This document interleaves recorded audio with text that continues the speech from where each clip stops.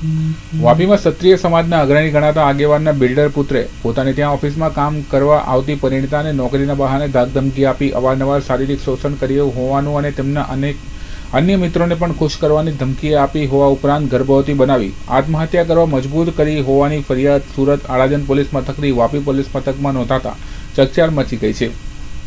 વાપીમાં construction ક્ષેત્રે સંકળાયેલા ક્ષત્રિય સમાજના આગેવાનના બિલ્ડર પુત્ર ગિરિરાજસિંહે તેમને ત્યાં નોકરી કરવા આવેલી પરિણીતા સાથે દુષ્કર્મ કરી ધાકધમકી આપી હતી। પોતે વાપીમાં મોટું માથું હોય કોઈ તેનું કંઈ બગાડી નહીં શકે તેવું કહી જો આ અંગે કોઈને પણ કહેશે તો નોકરીમાંથી કાઢી મૂકવાની ધમકી આપી શારીરિક શોષણ કર્યું હતું।